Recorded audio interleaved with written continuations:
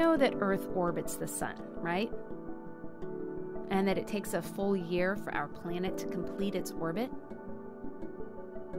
Earth also rotates like a slightly tilted spinning top. Earth remains tilted in the same direction all year round as we orbit the sun. But that means the sun's light shines differently on Earth at different times of the year. Let's look at Earth when it's winter in the northern hemisphere. Observe how the North Pole tips away from the sun. This means that sunlight strikes the northern hemisphere at a shallow angle for a short period of time. This is why winter weather is generally cool, with short days and long nights. As Earth orbits the sun, we move towards spring in the northern hemisphere. Now Earth is tilted neither toward nor away from the sun, as day and night are about equal in length. As we make our way to the summer months, notice that Earth is still tilted in the same direction, only now on the other side of our orbit. The North Pole is tipping toward the sun.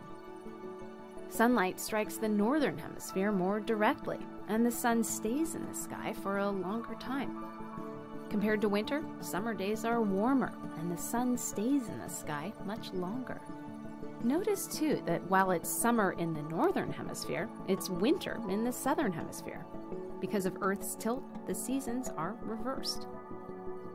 We observed how Earth's tilt creates the different seasons throughout the year. How does this affect life?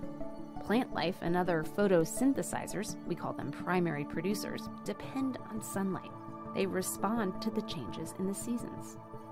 Earth-orbiting satellites measure the amount of carbon dioxide absorbed by these primary producers. Bright regions on this map show where they devour the most carbon dioxide, turning light from the sun into oxygen and natural sugars.